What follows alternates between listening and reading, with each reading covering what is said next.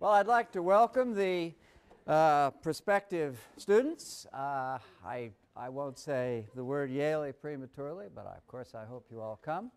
And I wish I had a chance to provide a little context for what I'm going to say today, but maybe you'll scramble into some sense of things as we go along. This lecture concerns an essay written to immediate widespread acclaim and controversy by two young, at the time, quite uninfluential and untenured scholars trying to make their way in the world. They certainly succeeded with this essay, which was published in Critical Inquiry, then certainly the leading organ for the dissemination of innovative theoretical ideas. And they were, generally speaking, gratified by the results. Almost immediately, the editors of Critical Inquiry decided to publish, together with Against Theory, in book form, decided to publish a series of responses to Against Theory, all of them sort of polite, careful, thought-through responses, which made a very interesting thin book. Which is still available. I think it's still in print, and well worth having if you take an interest in the controversies that the article generated. And of course, I'm hoping in the time remaining to get you to take an interest in them. Knapp and Michaelss were then, still are, what's called neo-pragmatists, which is to say they are influenced most immediately by an important book written in the 1970s by the philosopher Richard Rorty called Philosophy and the Mirror of Nature. But Rorty, writing in a tradition that goes back through the important work of John Dewey in the 1930s and 40s, and before then, not only to the great philosophical interventions of William James, Henry James's brother, but also a theory of signs by Charles Sanders Peirce, a theory, P-E-I-R-C-E, a theory which at the time didn't generate too much recognition or controversy. It was taken up by the so-called Cambridge School of Literary Critics, headed by I.A. Richards. He and C.K. Ogden wrote some reflections on Peirce's semiotics. But today, with pragmatism, neo-pragmatism, a fairly important strain in academic, theoretical, and literary thinking, Peirce's semiotics is, in a way, receiving more attention. In a way also challenging the hegemony in the field of literary theory of Saussure's semiotics. This sense of the sign as something different from what Saussure said it was is going to be the underlying theme of the second and central part of this lecture. 1982 was probably the high watermark both of the fascination and the frustration with literary theory in this country. It was a hot-button topic. We've gone into this before in ways that it is not really today, that our interest in literary theory is at least in part historical, one might want to say. In 1982, though, where you stood on these matters just made all the difference. And it was in that atmosphere that Knapp and Michaells' Against Theory was published. Now, as I say, they were neo-pragmatists, and what that means basically is that one knows things, which is the same thing as to say that one believes things. One acts in the world unhesitatingly as an agent. It all sort of everything that matters in being human has to do with one's powers of agency. But that there are no actual foundations in what we can know objectively for our beliefs and actions. In other words, it's a position which is called anti-foundational or anti-foundationalist, but not a position that, as such a position might imply, somehow entails nihilism or a kind of crippling radical skepticism. On the contrary, it's a position that insists that we just do what we do, that we are always doing, thinking, believing, saying something, that we are always exerting an influence as social beings in our surroundings, and that the only thing that needn't concern us about our powers of agency is that perhaps we don't really have a full, adequate, objective account of how and why it is that we do and say and believe and influence things in the way that we do. So that position is essentially the position taken up in Knapp and Michaelss. Now, you saw it last time already in the essay of Stanley Fish. Stanley Fish, who takes it that we are largely produced by the interpretive community to which we belong. His understanding of this community as that which constitutes our values, in other words, nothing intrinsic to ourselves, nothing unique in our own modes of perception, but rather the ways in which our educational circumstances bring us to believe and understand things. This, too, is a neo-pragmatist position. Now, you notice that in the third part of the Knapp and Michaelss essay, they engage in a kind of polite disagreement with Fish. There is an underlying, very broad disagreement with him, but remember in the third part of the essay, they're talking about the synonymity, the identity of knowledge and belief, and they point to a particular passage in one of Fish's arguments where he kind of slips into the idea that on the one hand you have knowledge, and then on the other hand you have, in relation to that knowledge, belief. And they say, no, no, no, no, you can't separate knowledge and belief. And just on those grounds, they disagree with Fish. And Fish writes one of the responses in the book that's then subsequently published concerning against theory. But it's a completely friendly controversy about a transitory and superficial matter. And as a matter of fact, well, I'm going to pay a lot of attention to the first two arguments. There are basically three arguments in this essay.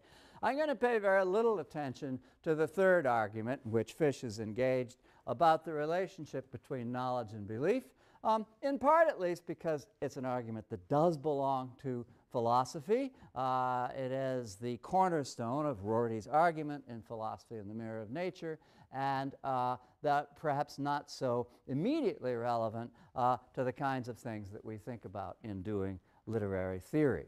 So to turn then to what they actually do say in relation to this movement that I'm talking about. You notice, for example, that in tone, their work is very similar to that of Stanley Fish. It's a kind of a downright, no-nonsense, let's get on with it kind of tone that after reading, Derrida and other writers of that kind, you're perhaps not quite ready for. Oh yeah, prose can be like that too.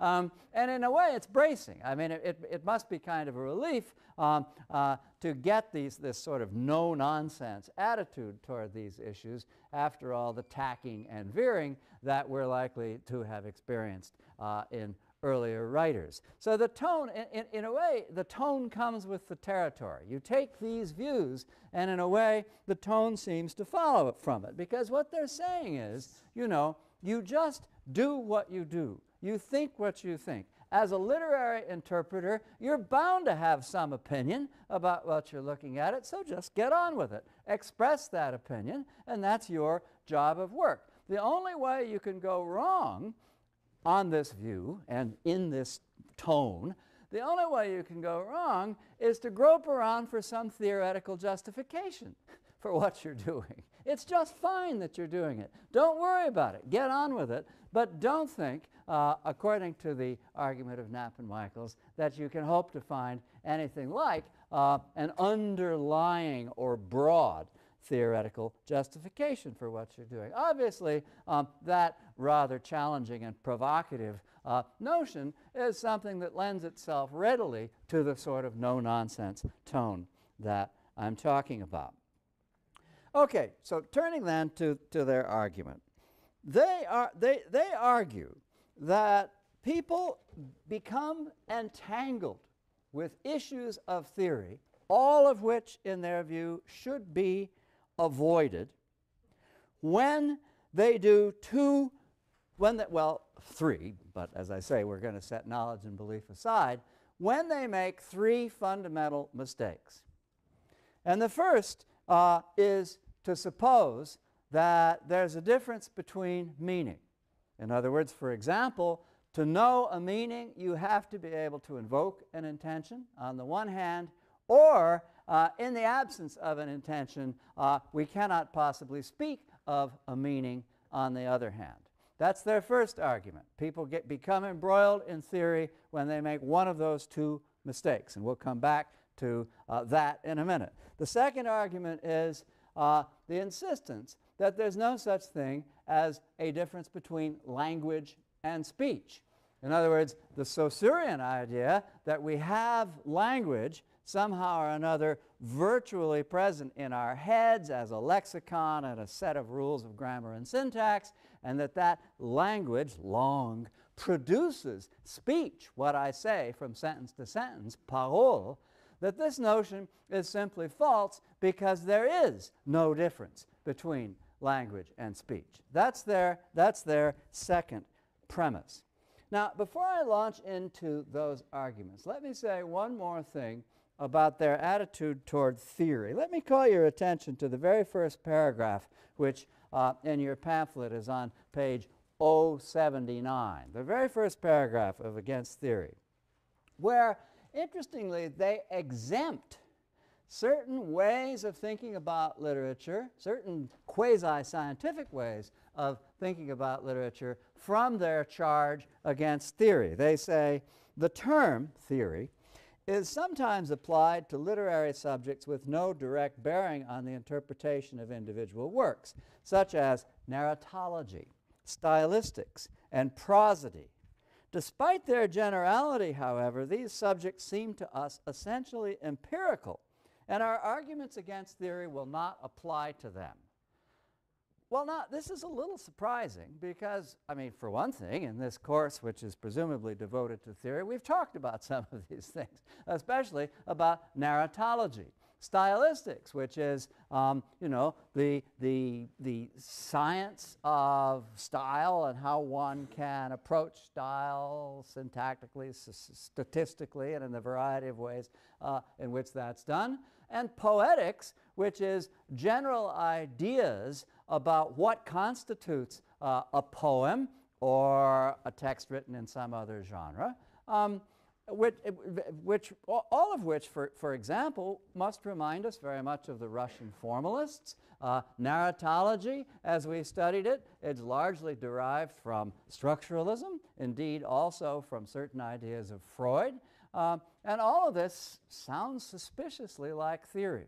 What point are they making about it? Well, simply the point that those ways of thinking about literature, which they exempt from their diatribe against theory, are the ways that they call empirical.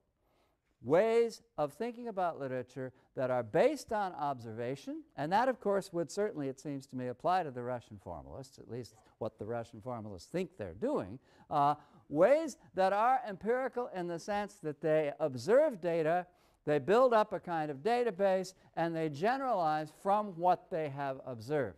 They begin, in other words, with the object in question and then draw conclusions from it. So empirical approaches to literature, the simple observation of data from which one can generalize, they exempt from the general charge against literary theory.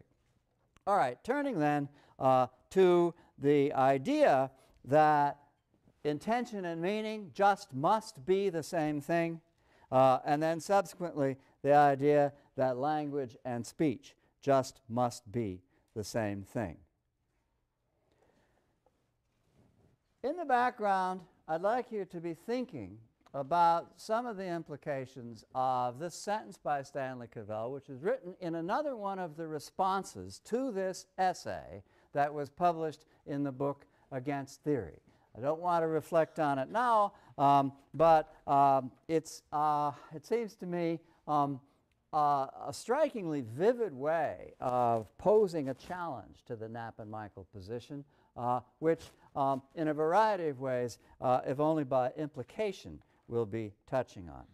All right, so what do Knapp and Michaells do in order to convince us? And I'm going to be going a long way with them here. Indeed, almost all the way, even though I'm going to be taking a sharp turning toward the end of the road, which I hope saves theory.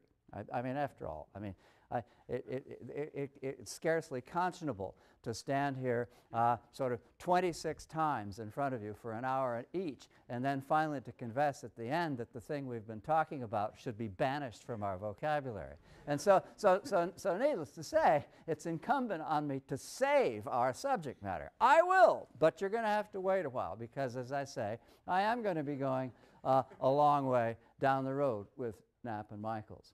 Knapp and Michaells say, well, you know what? The thing about the way in which we approach any text, any utterance, any instance of language floating before us is just to take for granted that it has an intention.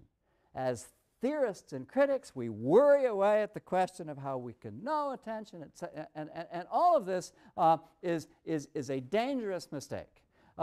Because the fact is, in everyday practice, any piece of language we encounter, we just assume to have an intention.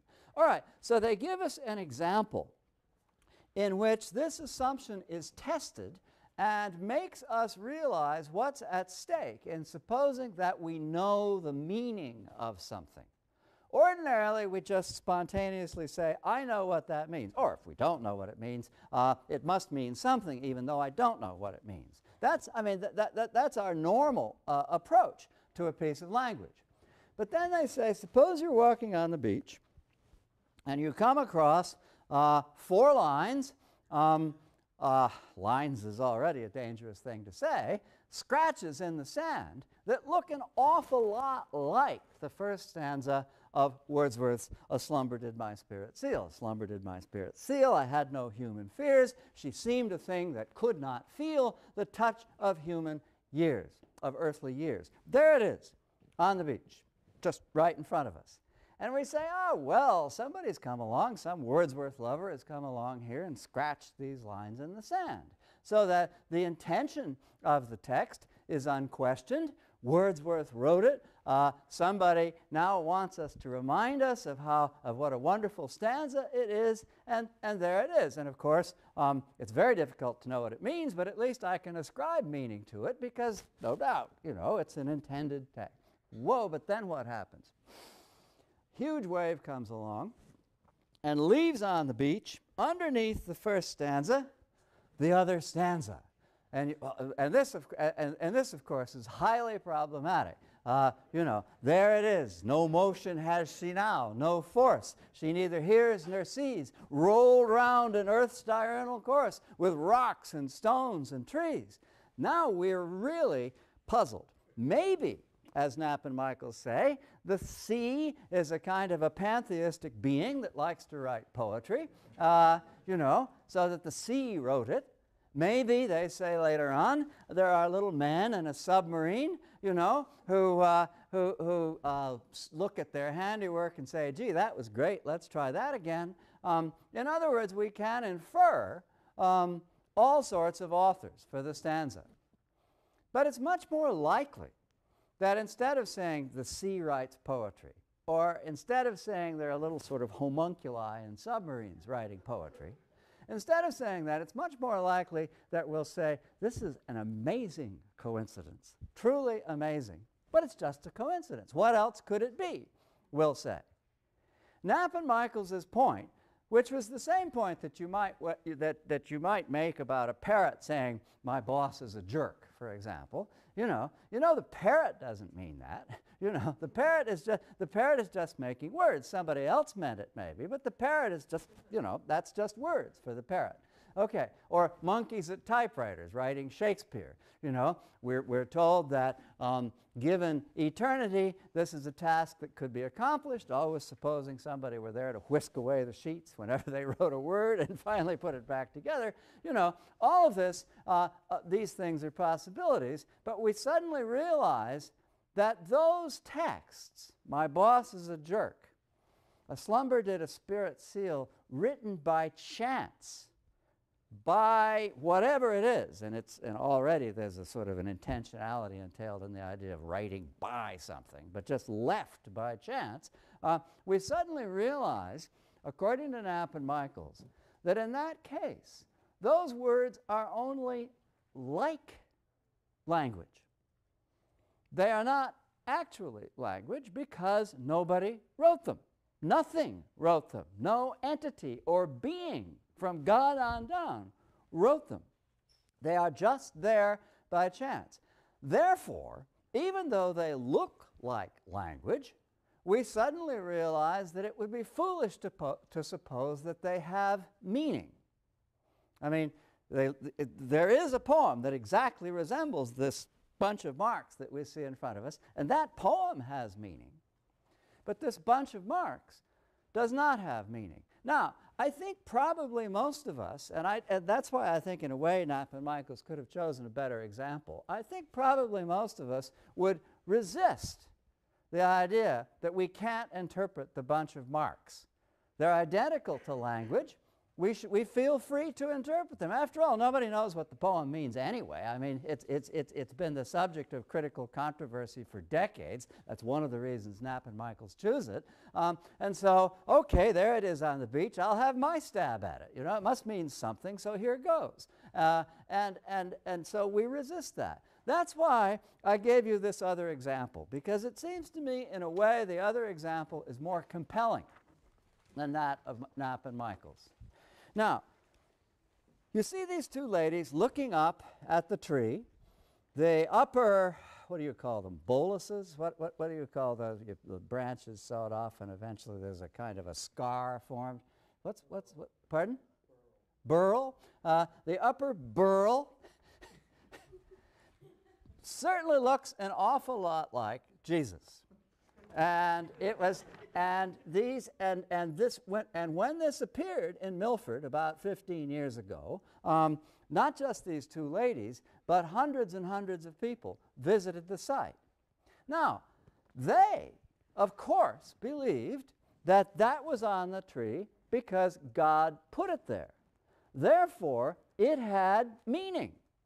We knew what it was. It was a representation of the face of Jesus. And the feeling that one could know what it was, interpret it, take it to be an actual representation of something was therefore unquestioned, as we would all agree. You accept the premise, God wrote it, or I should say put it there. He's been known to do the same thing with toasted cheese sandwiches and tacos, and so, and you know, it happens, right? You accept that premise, and you're all set. But suppose you say, no, God didn't write that. God didn't put that there. It's just an accident. Wouldn't you then say, oh, therefore it has no meaning? It's not a representation of anything. It just looks like something. In other words, in this case, however you feel about a slumber did my spirit seal, in this case you would accept Knapp and Michaells' argument. You would say it really does depend on the inference of an intention. If I infer no intention, I ascribe no meaning. If I infer an intention, I ascribe meaning. So Knapp and Michaells are simply making the same argument about a slumber did my spirit seal. And I think it's a very strong argument. You know, once you realize, or once I should say you accept the idea that meaning just is intention, and think about it etymologically. When I say I mean, that precisely means I intend, right? Doesn't quite work that way in all languages, but it certainly works that way in English, and it's worth remembering. To mean is to intend. And so it makes a lot of sense to say that a meaning just is an intention, and that it's perhaps against the grain of common sense to factor them apart, to say, well, I could see, I could see this sentence, and I have a certain notion what it might mean, but I still don't know what the author intended to say, which is forbidden from the standpoint of Knapp and Michaelss. Of course you know what the author intended to say. You've just described meaning to the sentence. Now, mind you, you may be wrong, right? But that isn't to say that your being wrong hinges on knowing what the author intended. In a certain sense, Knapp and Michaelss agree perfectly well with the new critics and with Foucault or whoever it might be, and say, well, you never know what an author intended. That's not the point. The meaning of the sentence in itself entails intention. If it weren't a sentence spoken intentionally by an agent, human or otherwise, it wouldn't have meaning because it wouldn't be language. And in a certain sense, this then can carry us to our second argument. Because having established in their own minds satisfactorily that for any text, the meaning of the text must just be its intention. In other words, to be understood as language at all, to repeat myself once again, to be understood as language at all, an intention needs to be inferred.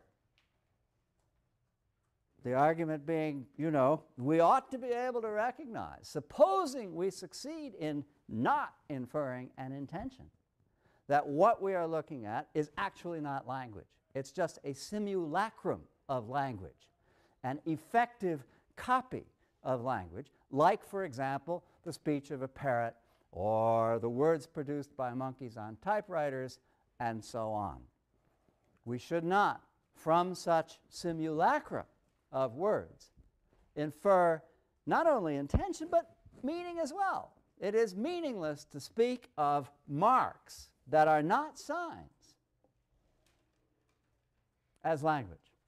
Okay, bringing us to the notion of sign.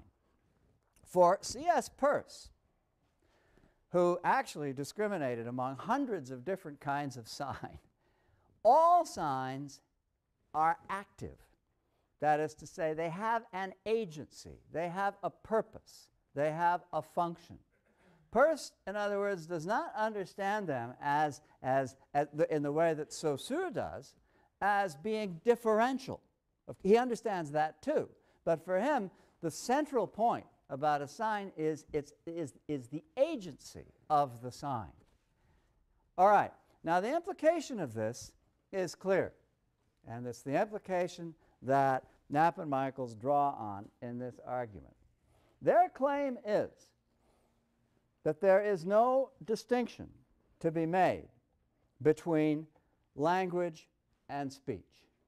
Now, now let's just pause over their argument. And I would think the fact that as we think about that, especially since we've been exposed to Saussure and I hope have come to accept the idea that language is a virtual, synchronic entity laid out in space, and speech is an actual diachronic performance derived from language laid out in time, right? Since we have absorbed that, and since we just have this sort of spontaneous, if we're students of literary theory, belief that there is a distinction between language and speech, what do we do when we come face to face with this claim of Knapp and Michaelss?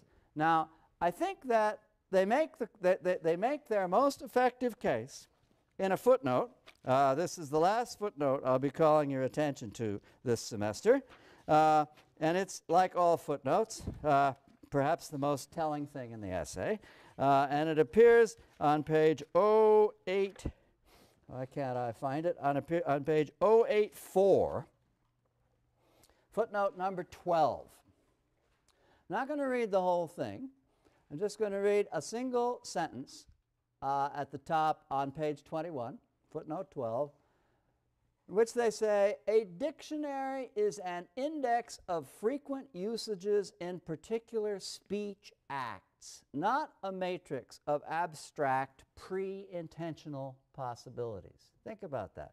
Language, we suppose, is, in addition to being a set of grammatical and syntactical rules, also a set of definitions made available for speech acts. That is the assumption that a course in literary theory provides for us. Knapp and Michaelss are denying that in this footnote. They're saying that dictionary definitions are just a sum total, as it were, of words in action.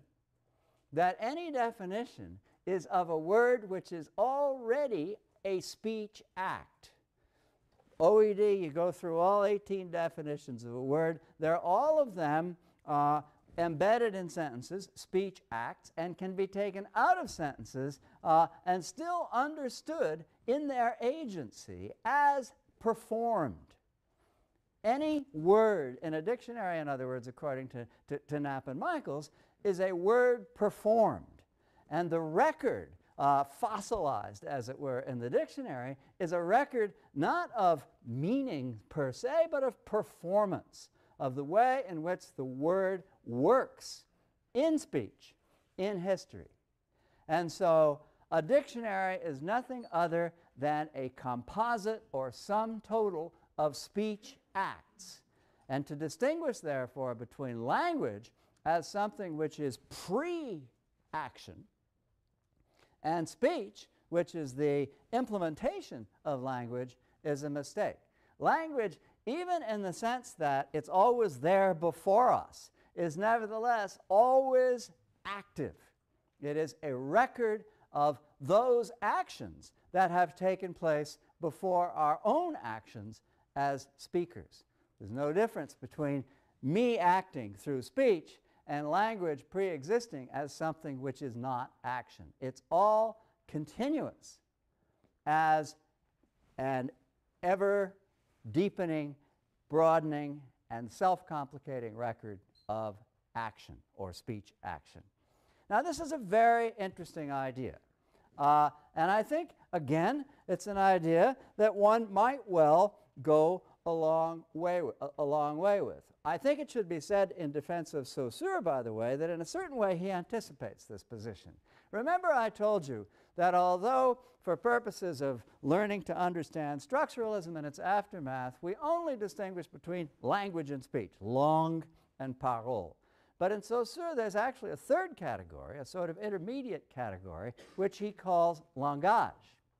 And langage is actually the sum total of all known speech acts. If you could codify or quantify everything that's ever been said or written, that would be langage. You can see how it's different from langue, which needn't necessarily ever have been said at all. I'll be coming back to that in a minute. Langage, in other words, is empirical, as Knapp and Michaelss would say. It is something that, had we enough information, we could actually codify into a vast database.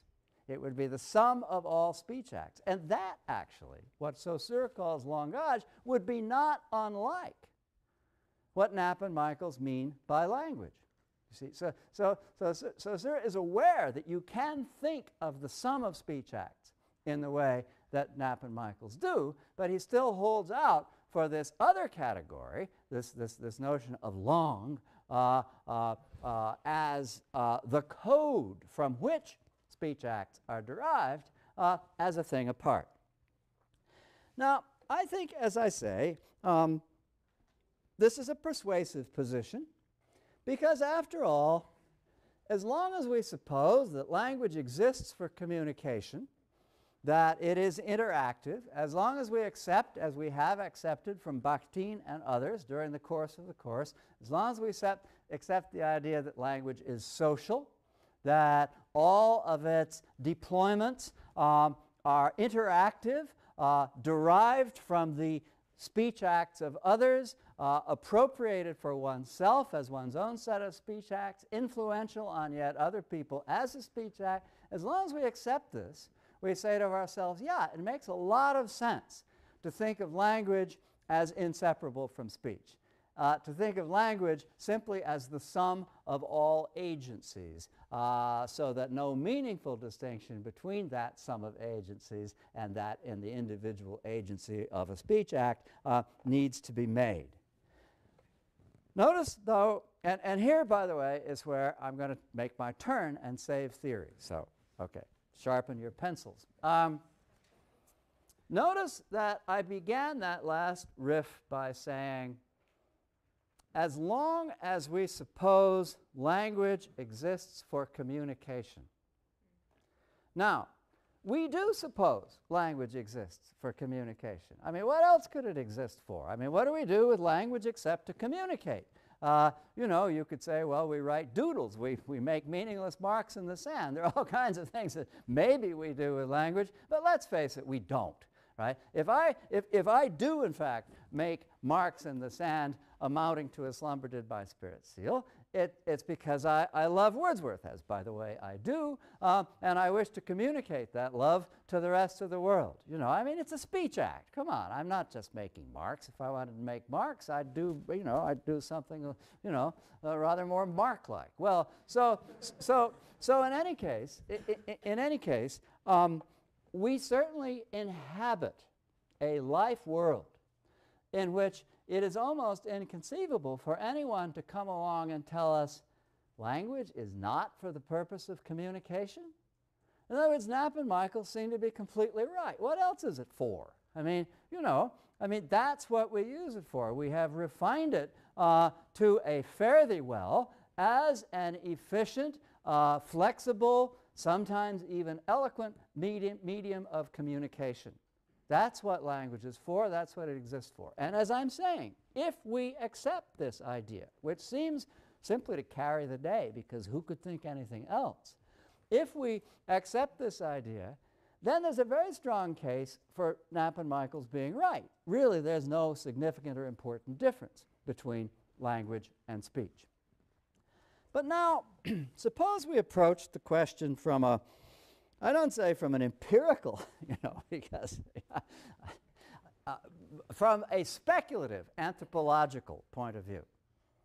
In other words, but suppose we approached it but with some rather common sense remarks. Now, we say language is for communication. The purpose of language is for communication. We say that. Now, does that mean, especially if we think of the whole history of mankind, does that mean that the purpose of fire is for cooking? In other words, or to bring it a little bit closer to home, does it mean that the purpose of the prehensile thumb is for grasping? Does it mean that the purpose of a cave, a hole in the rock, is for dwelling? No. In those cases, adaptation is what makes fire a good thing to cook with, the prehensile thumb a good thing to grasp with, and a cave a good thing to take shelter in. But they all, in their various ways, are just there. Plainly, all of them have other, well, not purposes, because a purpose is, when you think about it, only something that we can impose on something. But they certainly are not there in any sense for us to do the thing that it turns out we've decided it's a good idea to do with it.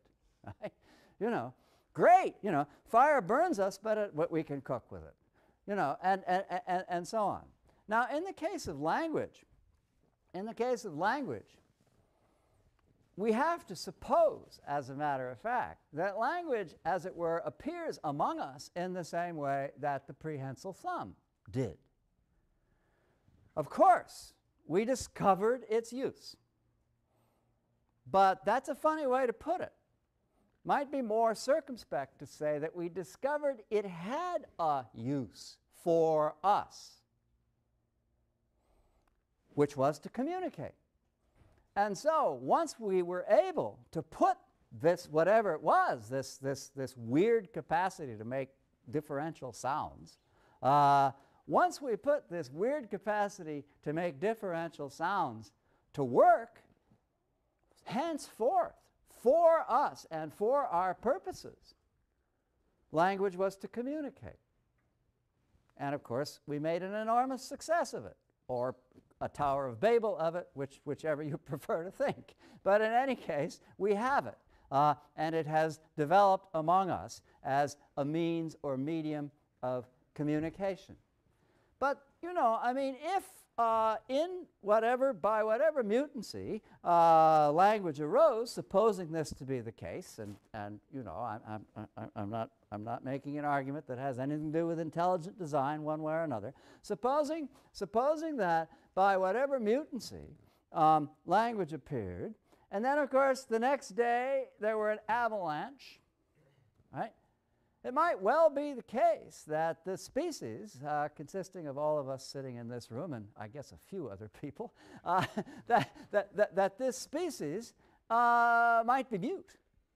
It might be communicating, perhaps with incredible eloquence, perhaps even with literary genius, by means of signs, or who knows, or for that matter, it might have taken a detour in its development such that communication was not anything one could identify as specifically human. All sentient beings communicate, but it's possible that this particular species could have taken a turn in its development, after which communication was much as it is among mice or ants or whatever. All of this is possible, you see, when we think about language, a property that we have and manipulate and communicate with anthropologically. It comes into being in such a way that it is, I would think, scarcely relevant to say that its purpose is for communication. It comes into being simply as an attribute, a property, something we happen to have, something someone happens to have, for which a use is then discovered, as for fire, for the prehensile thumb, and for the cave. I mean, the relationship between the cave and the house, it seems to me, is a particularly interesting way of thinking about the relationship between language as a set of differential signs. And notice something about the signs of language. And here, of course, we also invoke Saussure. Saussure lays every stress on the idea that language is made up of differential and arbitrary signs. In other words, Saussure denies that there is such a thing in language as a natural sign. In other words, and the Russian formalists do this as well. Both Saussure and the Russian formalists warn us against believing that onomatopoetic devices, peep, peep, peep, devices like that, are actually natural signs, that they are derived, in other words, from the thing in the world that they seem, through their sound, to represent. Saussure reminds us that these are accidents of etymological history which can also be understood in adaptive terms. Onomatopoeia exists in language because it's good for communication and it's fun to communicate with. But it doesn't enter language as a natural sign. It only passes through moments. In the evolution of a given word, it only passes through moments in which the relationship between the sound and the thing represented seems to be natural. This is a matter upon which great stress is laid, both for Saussure and for the Russian formalists. You may have thought, when you read these passages in which such stress is laid on it, you may have thought, well, that's overkill. Who cares about onomatopoeia? What does that have to do with it? It anchors the entire idea about language, which is precisely that it is something other than speech. When we speak, we not only endeavor to communicate, we endeavor to refer. In other words, we take language and we try to make it, as the philosophers say, hook on to the natural world. We take a set of signs, a code, which is not in itself natural, which is arbitrary, and through the sheer force of will, we make those signs as best we can hook on to the natural, to the actual world. And in doing so, we reinforce the idea that language is for communication. Whereas my argument is language isn't for communication, speech is. When we speak, that is entirely and exclusively and without any other motive for communication. Except for one thing that the Russian formalists in particular took note of. There are funny things going on in our speech. Alliteration, unnecessary or uneconomical forms of repetition. Weird things going on in our speech which don't seem to have the purpose of communication. As a matter of fact, they actually seem to impede communication. You know, if I, you know, when I really start messing language up, you know, 'twas brillig and the slithy toves did gyre and gimble in the way. When I really start messing language up, I'm impeding communication because I'm laying stress on elements of rhythm, pattern, sound recurrence, which cannot be said to have any direct bearing on communication. And this, of course, is what we've studied recurrently, and I have to say empirically, because these are all empirical facts about language, as the Russian formalists insisted. You know, what we have studied recurrently is the way in which language rears its ugly head in speech. The way in which, in other words, language won't be repressed as mere communication. The way in which speech entails elements that keep bubbling up to the surface and asserting themselves, which, oddly enough, really can't be said to conduce to communication. And those things, those elements that bubble up to the surface, are nothing other than evidence of the presence of language, precisely in the way that in Freud, the Freudian slip, the fact that I can't get through a sentence without making some kind of blunder, and very often an embarrassing blunder. In Freud, the Freudian slip is understood as the bubbling up into the conscious effort to speak of that which speech can't control, of that which Freud calls the unconscious, and which, by the way, we would have no idea of the existence of if it weren't for the Freudian slip. In other words, as Freud said in the first handout that I gave you at the beginning of the semester, we infer the unconscious from the behavior of consciousness, because given the erratic nature of the behavior of consciousness, it seems necessary to do so. By precisely the same token, we can, and I think should say, we infer language as something else from the composite or sum total of speech acts. We infer language from the erratic behavior of speech because it seems there is no other way to account for the erratic behavior of speech. That sense of language, which I'm going to be talking a lot more about on Thursday, that sense of language sort of bubbling up and from below in speech and proving its existence as something other than a composite record of all speeches, is what suggests to us that Knapp and Michaelss are not quite right in saying there's really no difference between language and speech. And if there is a difference between language and speech, as I'm claiming, and if the difference between language and speech is much as we have taught to think of it by Saussure and his successors down through deconstruction, if there is such a difference, then guess what? We have literary theory back in the fold, alive and well, and we no longer have to say that it should be jettisoned from our thinking about literature. We have a real use for literary theory. But that's exactly where Knapp and Michaelss, supposing they were here and I'd convinced them, and by the way, I know them both. You can't convince them of anything, but that's not unusual. You probably can't convince me of anything either. Suppose we had them here and I had succeeded in convincing them. They would say, well, okay, but isn't it a pity because you have proved better than I could that literary theory has no purpose.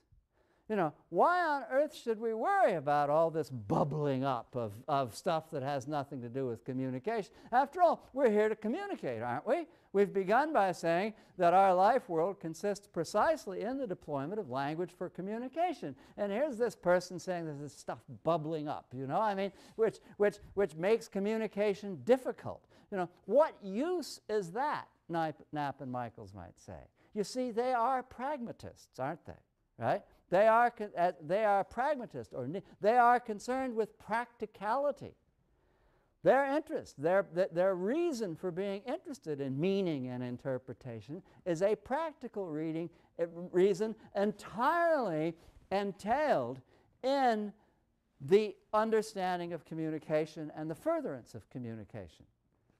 Whereas theory, which I have saved, I nevertheless seem to have saved at a pretty considerable cost, because I have suggested that theory itself is completely impractical. You know, I've suggested it. We're going to get back to that next time. That's what the Thursday lecture is going to be about. But in the meantime, you say to yourself, okay, fine, we've got theory, but we've also been shown that you can't really do anything with it. And so it might just as well suit us to suppose that Knapp and Michaelss are right and to proceed as though theory could be jettisoned. One last quick point. Going back to the distinction between meaning and intention, notice the two-pronged argument. On the one hand, people like E.D. Hirsch who believe that you can invoke an author's intention in order to pin down a meaning. On the one hand, you have people like that. And on the other hand, you have people doing deconstruction who say that because there is no inferable intention, texts themselves have no meaning. That's not quite right, because that's not really what deconstruction says.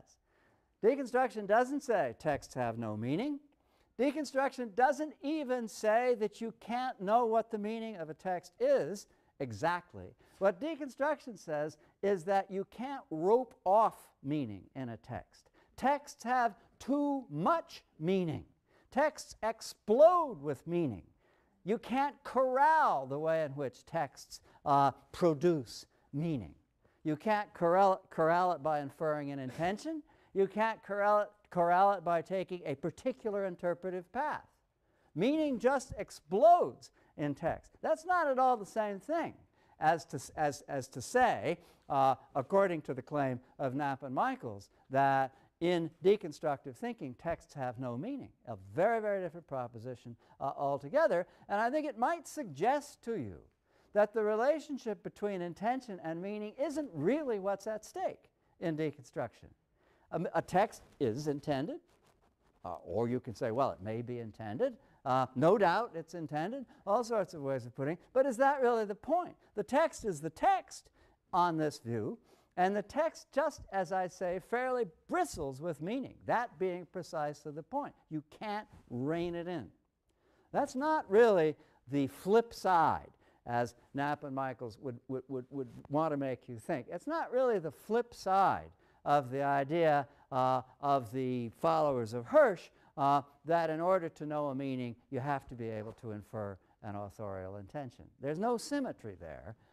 And as I say, I'm not sure that deconstruction, whatever its claims, whatever its perfections and imperfections, I'm not sure that really deconstruction has the question of intention in relation to meaning very much at heart one way or another. Sorry to have kept you. We'll see you Thursday. 82, though, where you stood on these matters just made all the difference. And it was in that atmosphere that Knapp and Michaells' Against Theory was published. Now, as I say, they were neo-pragmatists, and what that means basically is that one knows things, which is the same thing as to say that one believes things. One acts in the world unhesitatingly as an agent. It all sort of everything that matters in being human has to do with one's powers of agency, but that there are no actual foundations in what we can know objectively for our beliefs and actions. In other words, it's a position which is called anti-foundational or anti-foundationalist, but not a position that, as such a position might imply, somehow entails nihilism or a kind of crippling radical skepticism. On the contrary, it's a position that insists that we just do what we do, that we are always doing, thinking, believing, saying something, that we are always exerting an influence. Didn't generate too much recognition or controversy. It was taken up by the so-called Cambridge School of Literary Critics, headed by I.A. Richards. He and C.K. Ogden wrote some reflections on Peirce's semiotics. But today, with pragmatism, neo-pragmatism, a fairly important strain in academic, theoretical, and literary thinking, Peirce's semiotics is, in a way, receiving more attention. In a way also challenging the hegemony in the field of literary theory of Saussure's semiotics. This sense of the sign as something different from what Saussure said it was is going to be the underlying theme of the second and central part of this lecture. 1982 was probably the high watermark both of the fascination and the frustration with literary theory in this country. It was a hot-button topic. We've gone into this before in ways that it is not really today, that our interest in literary theory is at least in part historical, one might want to say. In 1980, against theory, all of them sort of polite, careful, thought-through responses, which made a very interesting thin book, which is still available. I think it's still in print, and well worth having if you take an interest in the controversies that the article generated. And of course, I'm hoping in the time remaining to get you to take an interest in them. Knapp and Michaelss were then, still are, what's called neo-pragmatists, which is to say they are influenced most immediately by an important book written in the 1970s by the philosopher Richard Rorty called Philosophy and the Mirror of Nature. But Rorty, writing in a tradition that goes back through the important work of John Dewey in the 1930s and 40s, and before then, not only to the great philosophical interventions of William James, Henry James's brother, but also a theory of signs by Charles Sanders Peirce, a theory, P-E-I-R-C-E, a theory which at the time, as social beings in our surroundings, and that the only thing that needn't concern us about our powers of agency is that perhaps we don't really have a full, adequate, objective account of how and why it is that we do and say and believe and influence things in the way that we do. So that position is essentially the position taken up in Knapp and Michaelss. Now, you saw it last time already in the essay of Stanley Fish. Stanley Fish, who takes it that we are largely produced by the interpretive community to which we belong. His understanding of this community as that which constitutes our values, in other words, nothing intrinsic to ourselves, nothing unique in our own modes of perception, but rather the ways in which our educational circumstances bring us to believe and understand things. This, too, is a neo-pragmatist position. Now, you notice that in the third part of the Knapp and Michaelss essay, they engage in a kind of polite disagreement with Fish. Well, I'd like to welcome the prospective students. I won't say the word Yale prematurely, but of course I hope you all come. And I wish I had a chance to provide a little context for what I'm going to say today, but maybe you'll scramble into some sense of things as we go along. This lecture concerns an essay written to immediate widespread acclaim and controversy by two young, at the time, quite uninfluential and untenured scholars trying to make their way in the world. They certainly succeeded with this essay, which was published in Critical Inquiry, then certainly the leading organ for the dissemination of innovative theoretical ideas. And they were, generally speaking, gratified by the results. Almost immediately, the editors of Critical Inquiry decided to publish, together with Against Theory in book form, decided to publish a series of responses to